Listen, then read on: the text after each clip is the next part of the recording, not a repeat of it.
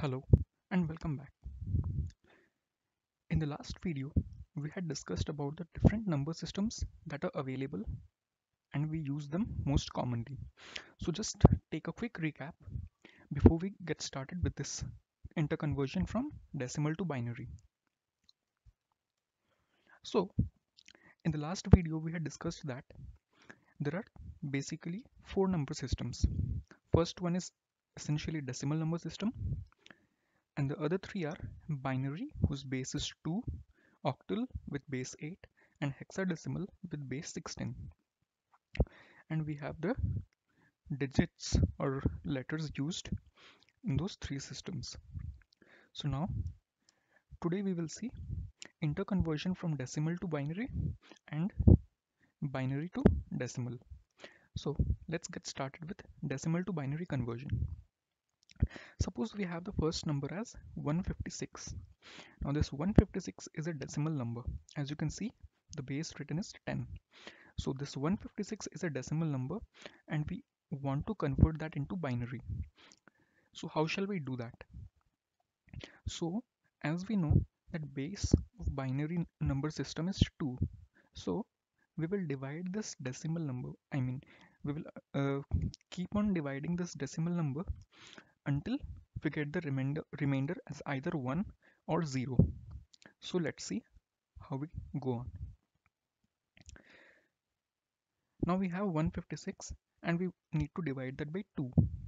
So quotient is 78 and remainder is 0. So we write the quotient over here and the remainder add and we write the remainder adjacent to the number. Now again we divide 78 by 2. So 2 into 39 gives 78 with remainder 0. Now we divide 39. So 2 into 19 gives 39, but there is a remainder 1.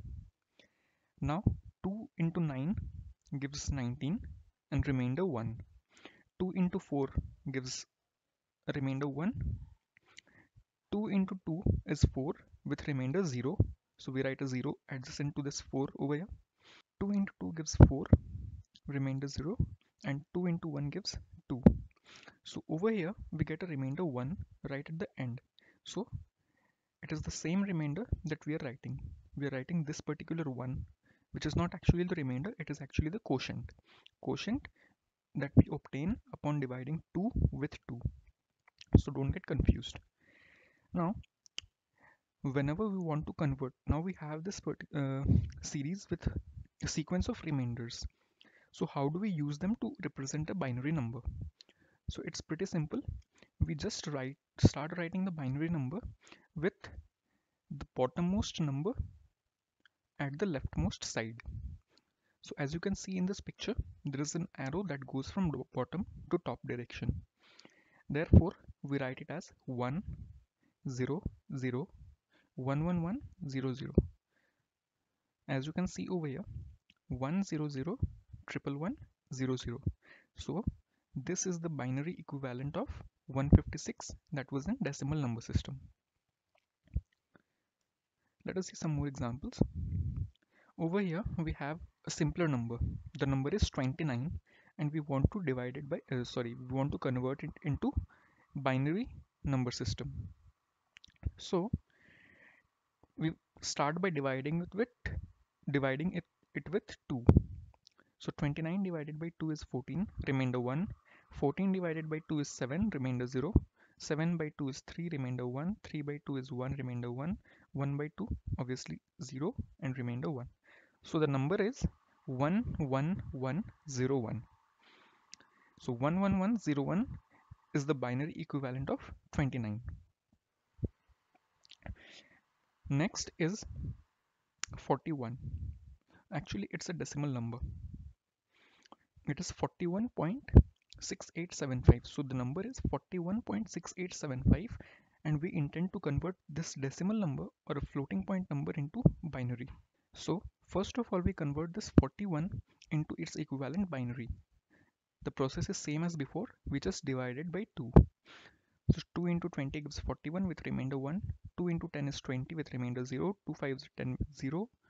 2 2s are 4, remainder 1, 2 1s are 2, remainder 0. So the binary equivalent of 41 is 101001, 101001. Now we have the decimal part, that is 0.6875. So how do we convert this decimal part into binary? To do this, what we do is we multiply this particular decimal part. That means whatever we have after this decimal point, we keep on multiplying that with 2 until we get 0 after the decimal. Just in case you are unable to obtain a complete 0 after the decimal, then you can end this process after multiplying it 5 to 6 times. That will be precise enough. So let us see.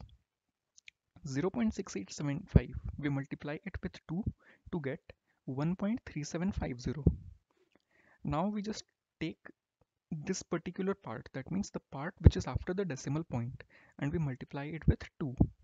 We get 2 into 0 0, 2 into 5 10, obviously, so 0, 1 is carried, 2 into 7 14, plus 1 15, we get this 5 over here, 1 is carried, 2 into 3 is 6, 6 plus 1 7, so we get a 7. So basically the number is 0.750. Upon multiplying 0.3750 by 2, we get 0.750. Now we multiply 0.750 with 2 and we get 1.50. Now again we multiply this 0.50 with 2 and we get 1.0. Now we end the multiplication over here because we have obtained a perfect 0 after the decimal point. But if you get a different example, and in that case, suppose you are unable to get a 0 after the decimal. So you just perform the multiplication at least 5 to 6 times and then you can end. Now, this is one important part. In this case, what we did is we considered the binary number from bottom to top. That is, we used to write 1 0 1 0 0 1. So that is perfectly fine when you want to write a whole number. That means before the decimal, whatever you assume, you will take it from bottom to top. But when you go after the decimal, you have to take it from top to bottom. That means whatever we obtained after multiplying this decimal part, we will consider only the integer, perfect integer part of that particular result. For example, over here we had obtained 1.3750. So we will not consider the entire thing. Instead, we will consider only this particular one and write it here. In the next one, we'll consider this 0 and write it over here. Then we get a 1, so write it here, and this 1. So basically, for the decimal part, in order to convert this decimal part into binary, we need to consider the top to bottom approach. And to consider this whole number part, you need to take the bottom to top. Until now, we saw how to convert a number from decimal number system into binary number system. Now we will see just the opposite thing. That means we will convert a binary number into a decimal number. So let us see how to do that. Suppose we have a binary number 11101, obviously base 2. You want to convert it into its equivalent decimal number. So over here, what we will do is we will take the positional weights.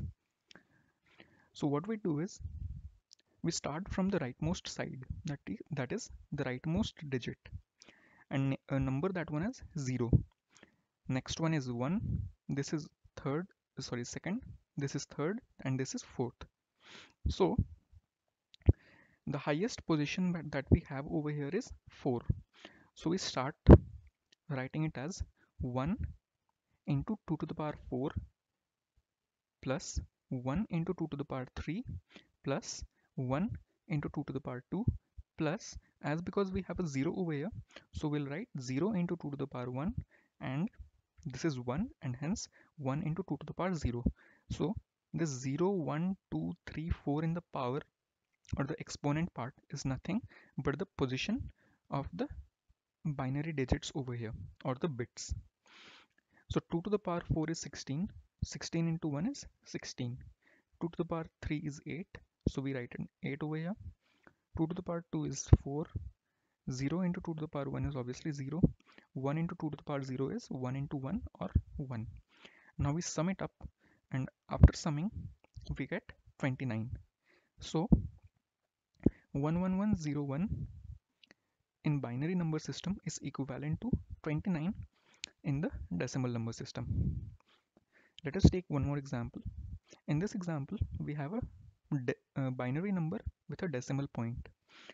So the first part of this number is the conversion of first part of this number into a decimal number system is obviously the same. Let us focus on the second part.